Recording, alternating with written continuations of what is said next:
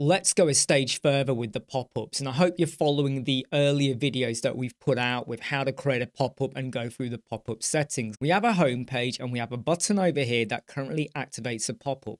And we have the option for you to add an email and hit subscribe.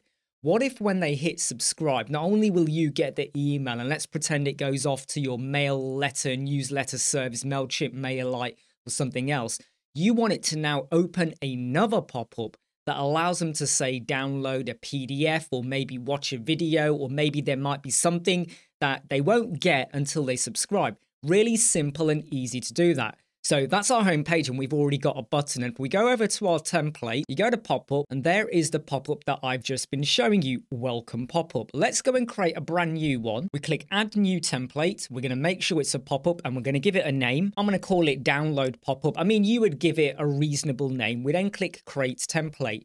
Now what I've done in another window is just gone and copied my original pop-up so that I've got the same style. I'm going to copy that entire container, go over to my new page or the new template, close down all these suggestions, and I'm now just going to paste that in. So I've now got a carbon copy of what I had before. Now what I'm going to do is modify the content. I've got rid of the image, I've got rid of the form, and I've just modified the text a bit. I'm now going to add in a file over here. So I'm going to drop in an icon like that. I'm going to change it to be a PDF. I'm then going to make it bigger. And of course, if you wanted to add more text, or you could have used an icon box or something like that, so you get the icon and the text, it's up to you. But what we're going to do now is make that link to a file. Again, you just want to go and get the URL from your media library. I've added in a link for a cookie policy Word document, but you know, PDF, it could be a video, it could be anything you want. Remember, okay, could even be a special coupon, right? So they hit subscribe, it comes over here and you can put whatever you want. It is a container at the end of the day. I then click link options. Now I'm just going to say open in a new window. Now if I hit publish, it's going to say what are your triggers and all of that, and where do you want to show it. Before I go there, I am going to click the settings in the bottom left. And what I'm going to ensure is that when I go to the advanced tab, we avoid multiple pop-ups, okay? I don't want to have both pop-ups visible. And if we go back to the original pop-up, which is still intact, and we go to the settings, I've already said avoid multiple pop-ups over there as well. Let's just go back over here.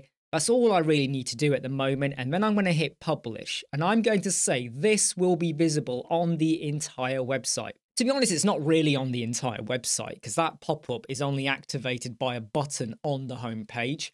However, really simple and easy. You can activate it, and regardless of where it sits, entire site kind of works for me.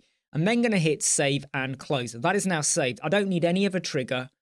I don't need any of a display condition or anything like that.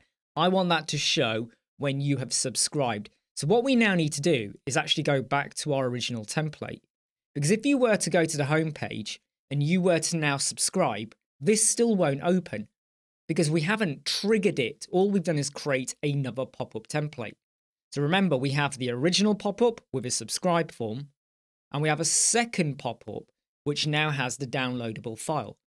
So over here, where we go to our form, when you hit submit, it's just going to send the email, right, to you or store it to let you know that someone has subscribed. You want to go over here to where we have actions after submit. Click that. At the moment, it's collect submission and email. You can get rid of collect submission if you don't want to collect it. Obviously, you would probably keep the email, or you might have gone and says, send it over to MailerLite or MailChimp as well, or some other service. What you want to do is scroll down until you get to pop-up. Click that.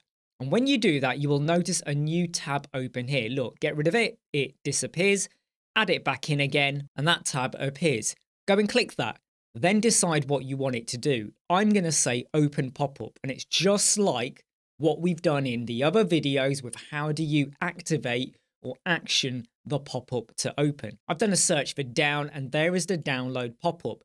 Please do remember that until you go and save this, it might not appear. Usually it does, but if it never does, just make sure you've saved it and maybe refresh your screens and it will definitely be there. Go and select that and then hit update. So if I go back to my home page and I now click open pop-up, it appears. Let's pop in an email address. And when I now hit subscribe and the second pop-up then appears. How cool is that? If I now click this, it will open in another window because I said open in new window and I can now download the file or do what I want with it. If I close these down, you'll see the window is still there for me to download again. And if I hit X, we're back to the home page. How easy and simple was that to activate another pop-up from a pop-up? Because maybe you want to provide a special coupon or a downloadable product for your customer, client, or whoever is viewing your website.